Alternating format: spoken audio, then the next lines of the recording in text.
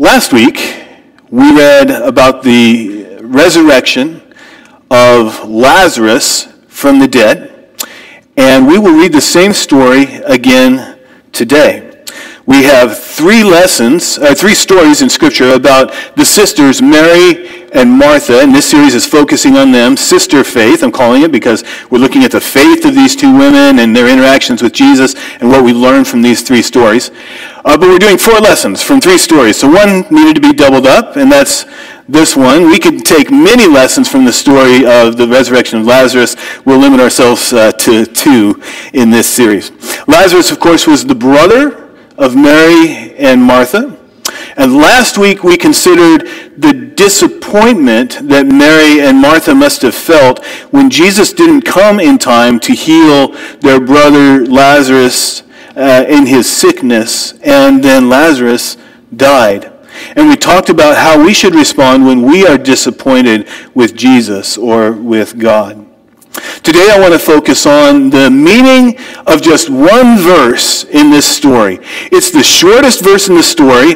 It's one of the shortest verses in the whole Bible. So see if you can spot it as we read the story together. We'll read the whole thing. See if you can spot that shortest verse, okay? John chapter 11, verse 1. Now a man named Lazarus was sick. He was from Bethany, the village of Mary and her sister Martha. This Mary, whose brother Lazarus now lay sick, was the same one who poured perfume on the Lord and wiped his feet with her hair. That's the story we'll read next week. So the sisters sent word to Jesus, "Lord, the one you love is sick." When he heard this, Jesus said, "This sickness will not end in death. No, it is for God's glory, so that God's Son may be glorified through it." Now Jesus loved Martha and her sister and Lazarus. So when he heard that Lazarus was sick, he stayed where he was 2 more days. And then he said to his disciples, "Let us go back to Judea." "But Rabbi," they said, "a short while ago the Jews there tried to stone you, and yet you are going back?" Jesus answered, "Are there not 12 hours of daylight? Anyone who walks in the daytime will not stumble, for they see by this world's light. It is when a person walks at night that they stumble, for they have no light." After he had said this, he went on to tell them, "Our friend Lazarus has fallen asleep, but I am going there to wake him up." His disciples replied, "Lord, if he sleeps, he will get better." Jesus had been speaking of his death, but his disciples thought he meant natural sleep. So then he told them plainly, "Lazarus is dead, and for your sake I am glad I was not there, so that you may believe. But let us go to him." Then Thomas, also known as Didymus, said to the rest of the disciples, "Let us also go, that we may die with him."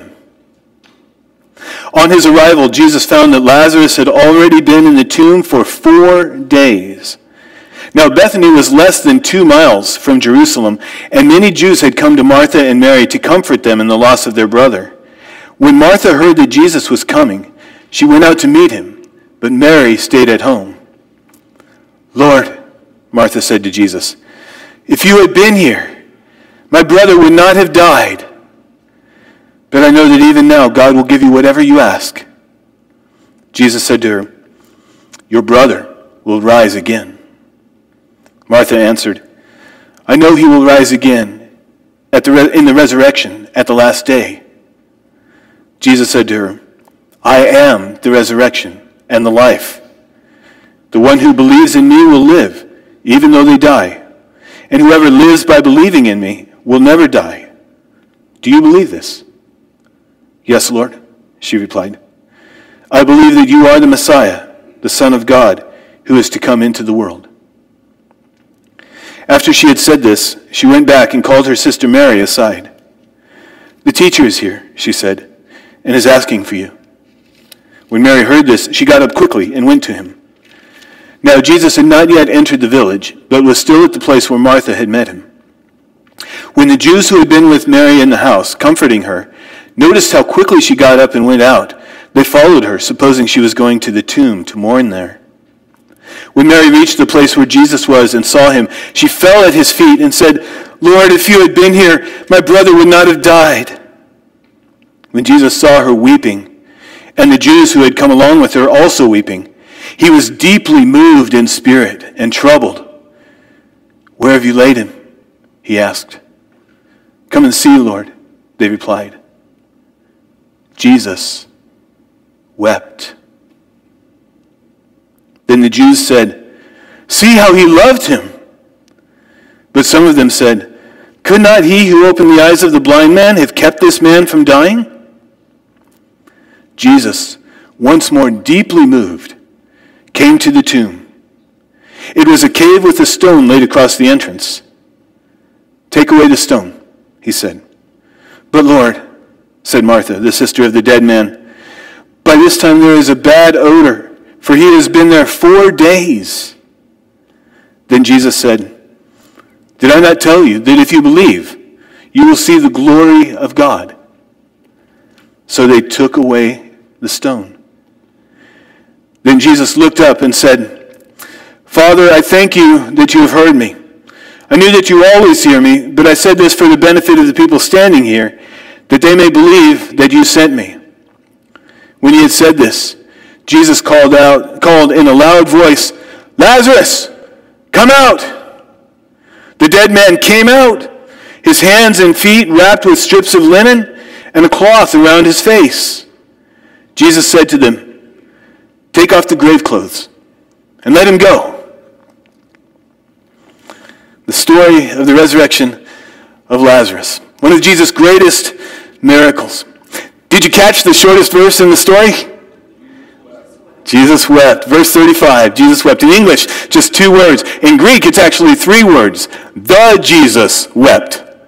They talk funny in Greek. The Jesus wept. Question. Why did Jesus weep? Why did he weep? That moment is a turning point in this story. Jesus comes with his disciples to be there with Martha and Mary. He knows Lazarus is dead. He reminds Martha that one day God will raise the dead to life again. But then suddenly there are tears. Tears that are a window into Jesus' heart. Why did Jesus weep? Well, the most obvious answer seems to be that his dear friend Lazarus had died. It seems like good enough reason to weep. Jesus is filled with sorrow. He just lost a dear friend. That was why Mary and the Jews with her were weeping. In verse 34, Jesus asks where they've put Lazarus' body, and maybe all of a sudden the reality of the moment hits him the way our loss of a loved one might not quite seem real until something triggers our emotions, and then all of a sudden they come gushing out. Maybe Jesus wept because this friend he loved had died. But somehow that doesn't seem right. Because why would Jesus weep when he knew he was about to raise Lazarus from the dead? In verse 4, he says, Lazarus' sickness will not end in death. He says that because he knows it'll end in resurrection. In verse 11, he tells his disciples, our friend Lazarus has fallen asleep, but I am going there to wake him up. He could have strolled confidently to Lazarus' tomb, commanded the dead man to come back to life, and never shed a tear. Why did he weep? Maybe he wept out of sympathy for Martha and Mary and their family and friends who were grieving that day. Verse 33 says, when Jesus saw Mary weeping, and the Jews who had come along with her also weeping, he was deeply moved in spirit and troubled. Then he asks where they've laid Lazarus, and then he weeps with them. In Greek, the word that John uses for their weeping means loud wailing. They are crying, they are vocal, They are very upset. But for Jesus weeping, John uses a word that in Greek means a quieter weeping. Tears, sorrow, but not so loud. Still filled with deep emotion. Maybe Jesus wept out of sympathy for Lazarus' sisters and the people with them. But again, that seems a little odd because he's about to raise Lazarus from the dead. Why not instead say, hey, cheer up. Look here at the power of God to restore all your joy. And then command Lazarus to come out and raise him from the dead. But if Jesus weeps here out of sympathy for Mary and Martha and their family and friends who have lost this man who is so dear to them, when he knows he's about to raise him from the dead, then we learn something about Jesus' character. Even though he is about to raise Lazarus from the dead, he is not calloused to their grief. And our God is not calloused to our pain when we're hurting. Even though Jesus knows he is about to raise Lazarus back to life, he joins these people he loves in their moment of sorrow. He is not ashamed to take upon himself some of their grief. He weeps with them. Not the loud wailing that he's hearing around him, but tears of genuine sorrow. Jesus, as he said, and the resurrection of Lazarus proved it, is the resurrection and the life. Life comes from him. Life from the dead comes from him. As Jesus says in John chapter 5, verse 25, a time is coming and has now come when the dead will hear the voice of the Son of God, and those who hear will live. And it actually happens with Lazarus. It's sort of a preview of the great resurrection when Jesus will cry out and all the dead will rise to life, both the wicked and the righteous, and all will stand before him for judgment, and his faithful people will live forever. Even so, when we lose someone who is dear to us, Jesus understands our grief, and he grieves with us. Yes, he will raise the dead, but he still hurts and grieves with us in the meantime. Somehow it's helpful to know that. It comforts us to know that Jesus shares in our pain. See how he loved him, the Jews said in verse 36 when they saw Jesus' tears. Jesus is not ashamed to weep with us. His sympathy alone is plenty of reason for Jesus to weep as they take him to the tomb of Lazarus. But could there be more reason?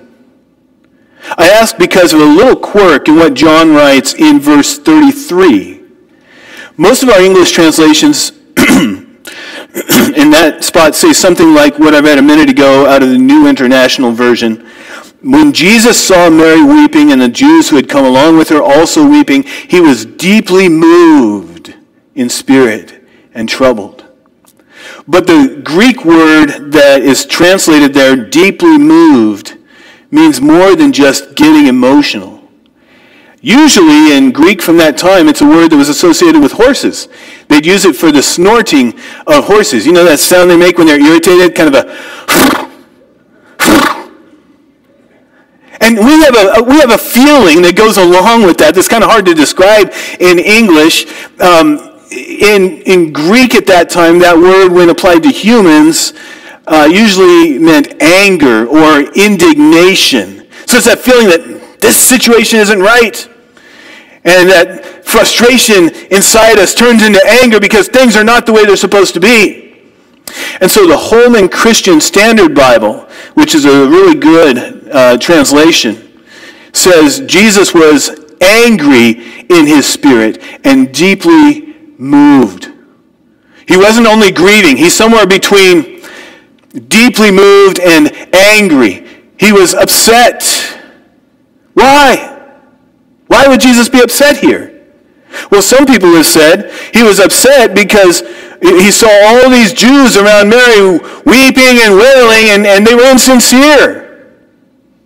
See, it was the Jewish custom at the time that even the poorest families, when they lost a loved one, would hire 2 flute players and a wailing woman to give voice to their grief. And a wealthy family might hire more. And we have some indication in the stories of Mary, Martha, and Lazarus that there may have been people of some means. So there could have been several people they hired to do the wailing, the traditional, customary wailing. So maybe the show they put on for pay, with all these people around them hurting, made Jesus angry. But there's nothing in the text that suggests that anyone there with Martha and Mary that day was insincere.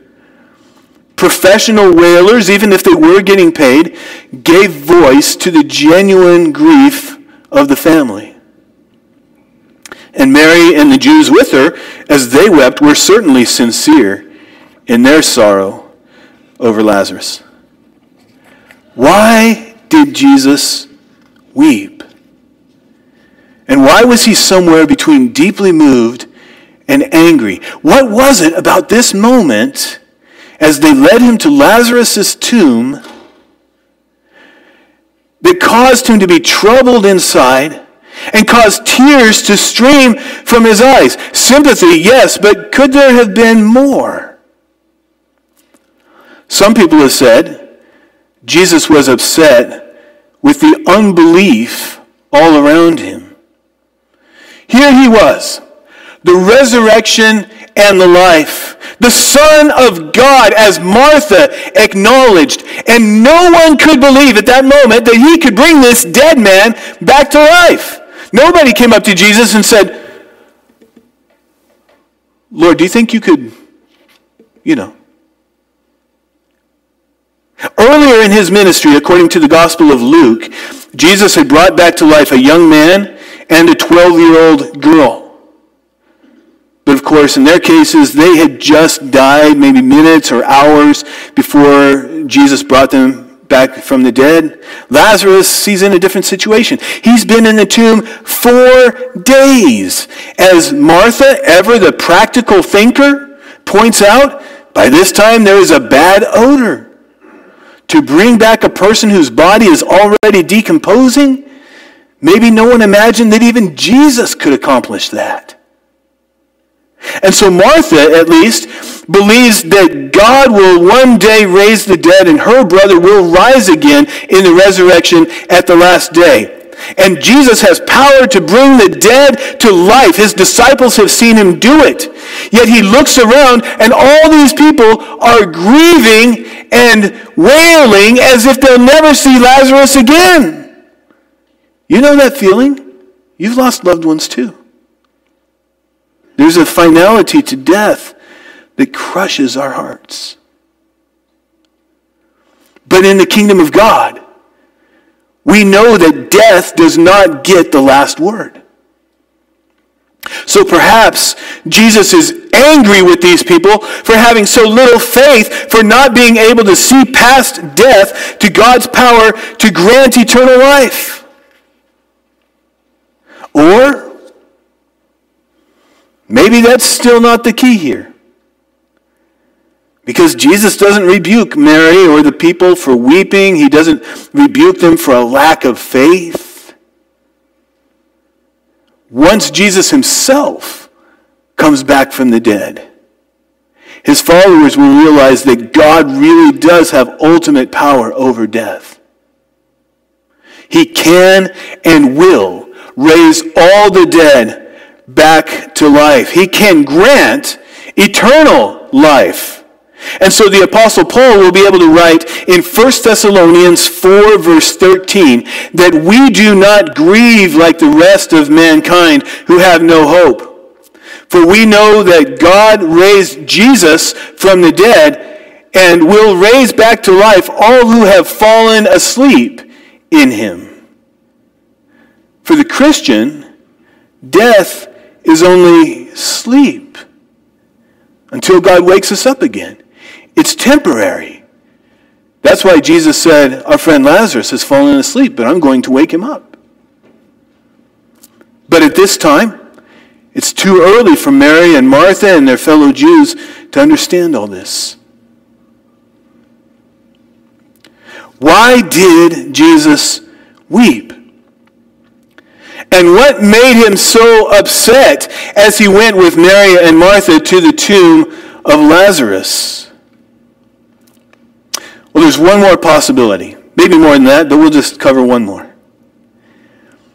Perhaps Jesus was grieved and angry over the tragedy of death itself.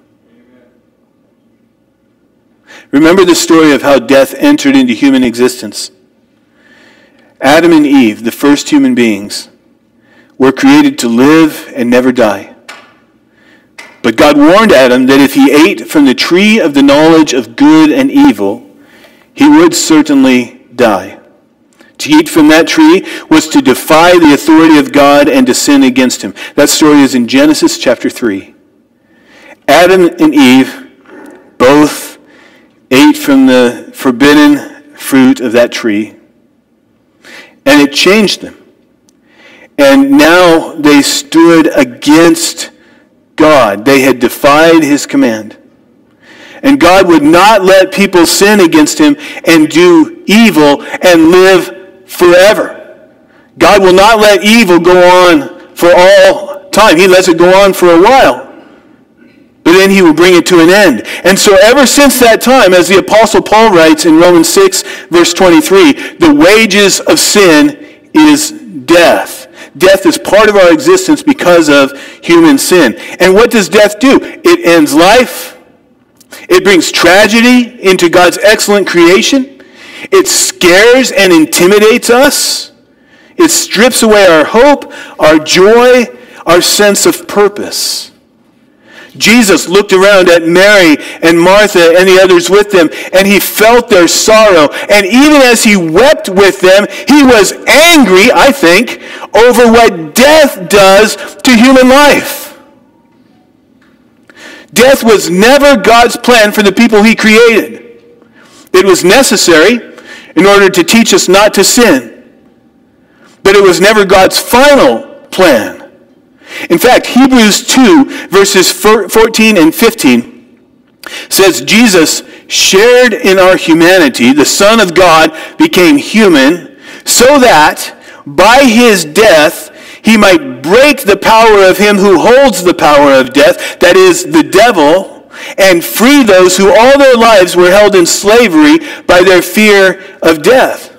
What the writer's saying is Jesus became human in order to die so that by his own death he could destroy from the inside the devil's power to enslave us with the fear of death. Because since Jesus was raised, we don't fear death the same way anymore. We still don't like it much, but the fear that the devil used to control us just isn't the same anymore. The devil, the same serpent who deceived Eve and got her and Adam to eat the forbidden fruit so that they would die, wields the power of death so that he can enslave us to himself through our fear of death and keep us from finding life in God. But Jesus came to break his power. And he did it at the cross, where he gave his life for us, and at the empty tomb, where God raised him from the dead and triumphed over the power of death forever. At Lazarus' tomb, Jesus was angry and heartbroken by the terrible power of death over our lives. He saw the pain it causes. He felt the heartache it leaves behind. He wept with his dear friends who felt its sting the most. Yet even then, at that moment, he was preparing to take away its sting forever. 1 Corinthians 15, verses 52 to 55 tells us that one day, in a flash, in the twinkling of an eye, at the last trumpet, the dead will be raised imperishable, and we will be changed from mortal to immortal, given new bodies in an instant that can never die. And at that moment, the saying written in Scripture will come true. Where, O death, is your victory? Where, O death, is your sting? It will be gone forever, swallowed up in eternal life. 1 Corinthians 15, verse 26 says, the last enemy of God to be destroyed is death. And Revelation 20, verse 14, pictures death itself as being thrown into the lake of fire that is hell. It will be destroyed forever. Now that's hard for us to imagine, existence without death, because we've never known life without death. But the resurrection of Lazarus, and then far more, the resurrection of Jesus, prove that God can overpower even the power of death. God instituted death, but only for a time, and he can take it away. So, Jesus wept at Lazarus' tomb. Why? Well, because he shared the grief of Mary and Martha and their friends, even though he knew he was about to raise Lazarus back to life. And he wept and was angry, deeply moved, upset, indignant, because he knew how hard death is on us, how terrible is its sting for now, how much hurt and fear it brings into our lives. And in his profound love for us, he hated what death does to us. To Mary, to Martha, to Lazarus, to you, to me. And a few weeks after he raised Lazarus to life, Jesus laid down his own life so that by the power of God, he could rise up out of the tomb and destroy the power of death forever. So now, if we believe that Jesus rose from the dead and lives forever in the presence of God, if we believe he weeps when we grieve, but he also took up his weapons like a mighty and furious warrior and overpowered our great enemy that is death and gave death its final death blow, then we have a decision to make. And it's like the decision Martha had to make right there at her brother's tomb. There at the tomb, Jesus said, "Take away the stone." Martha probably thought he wanted to go inside the tomb and see the body, pay his last respects. So she said, "But Lord, by this time there's a bad odor. He's been there 4 days." And Jesus answered, "Did I not tell you that if you believe, you will see the glory of God?" And then, I bet, she began to understand. She began to sense that Jesus was offering to do what no one could even hope for. And she had to decide what she believed. Did she really believe that Jesus is the resurrection and the life right now? She did. And she trusted Jesus. And so they took away the stone. Jesus called the dead man back to life. And Martha and Mary received their brother Lazarus back alive and whole again. What do you believe about Jesus? Why do you think he wept with Mary as they went together to Lazarus' tomb? Do you believe God raised Jesus from the dead? Do you believe there is such a thing as eternal life? Do you believe Jesus came and broke the power of death in our lives, the power of the devil, so that he could set us free to live for God? If we believe in Jesus, then we have a decision to make. A decision to trust him, to live by faith in Jesus, to trust him like Martha did, believing that he will raise the dead one day. He will speak and the dead will hear his voice and come to life. Living so that when he does this, we may receive eternal life from him. In this hope, we trust Jesus. We trust our God. In this hope, we take comfort even when we grieve. In this hope, we take away the heavy stone of despair and we look to Jesus to speak life into our hearts again and again. In this hope, we live every day for God until Jesus comes again. May God bless you today. Let's pray.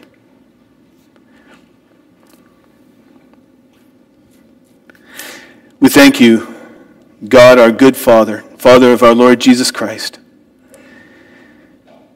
that you feel our hurt when we grieve, that you are not ashamed of that, but you join us in it because you know through Jesus the burden that death and the difficulties of life place upon us. You know how heavy those burdens are. Thank you for sending Jesus to walk with us and to share those burdens with us. We thank you for your kindness as you comfort us, when you give us peace, when you lift some of our load so that it won't weigh us down too much. Lord, we thank you for Jesus, who in his deep love for us gave his life for us on the cross and then broke the power of death. You set him free. You brought him out of the grave alive, never to die again. No more can death control him ever. And you have promised us in eternal life bodies like Jesus' resurrected body. Bodies that cannot be controlled by death anymore. Lord, how we long for the day when Jesus will come again and our enemy death will be taken away forever. Until then, help us, Lord, to walk in faith, to trust you, and to see through the resurrection of Lazarus, and all the more through the resurrection of Jesus, the resurrection that is yet to come, when you will raise all the dead to life, and your people will receive eternal life. Lead us to that day, O God. Help us as we walk with you until then. In Jesus' name, amen.